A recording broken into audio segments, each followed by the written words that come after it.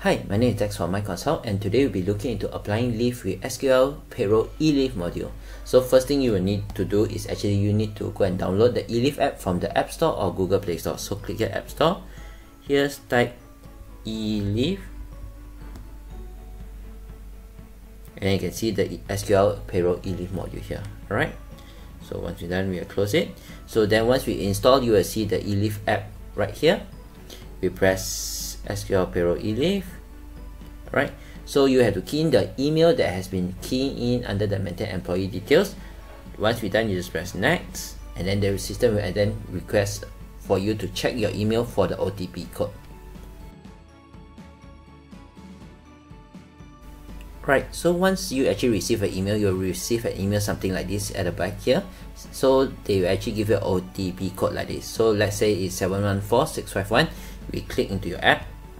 Here we key in the number 714651. Press done.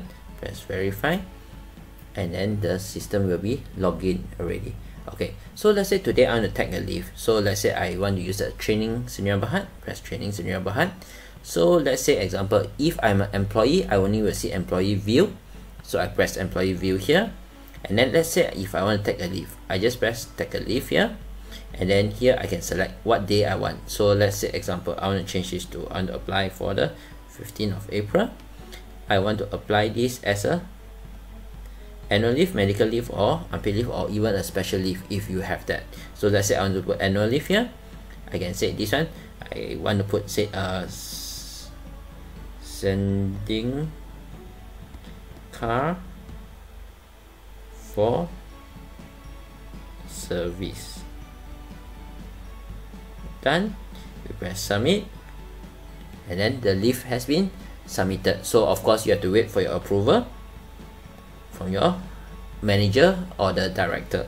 So now you can see there's 3 pending here. So we can click here 3 pending, and we can see what are the pending leaves, what are the approved leave, and of course what's the rejected leave.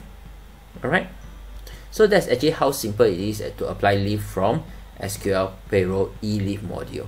If you have any guides that you would like us to cover, please leave it in the comments below. Thank you.